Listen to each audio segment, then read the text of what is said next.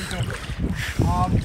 Listen, today, I hope you can hear me, I want to talk about, the insanity of hitting your hand against the wall over and over again. So many people are doing that when it comes to their finances, their health, their relationships.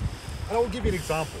So a friend of mine, she's been married for a while and she's got a couple of kids, and she's with a guy, her husband doesn't respect her, and what she's been doing is banging her head against the wall. She's been a bit of a doormat and just really trying to please him, and things keep getting worse.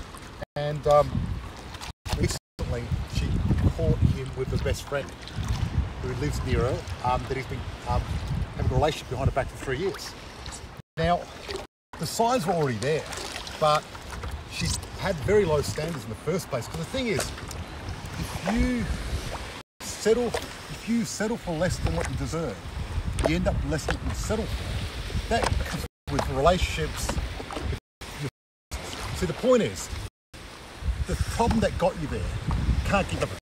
So if you were being a doormat in a relationship, and that's why your relationship was shit, being more of a doormat anchor, actually you've got